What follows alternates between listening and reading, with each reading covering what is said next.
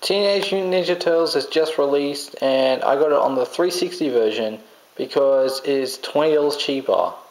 Now, I do remember from Transformers Devastation, it was a bit more shinier, and that's really it. Brighter.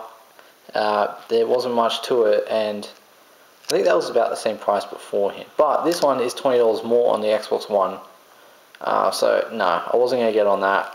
I got on 360, which means I can't record it because my game catcher decided to not work properly, and yeah, definitely getting rid of it because it's so old anyway. I hope to get a new one at some point, that'd be nice, but who knows. So this is the 360 version. I thought I'd do an unboxing video for it because, one, as I said, I can't record gameplay, and yeah, that's really it. And you know what, there's barely any of them these days, and plus, don't people want to know what's in these versions anyway?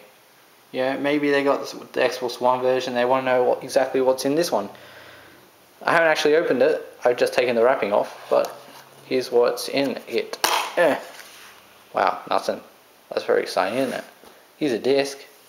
Very exciting. Ooh.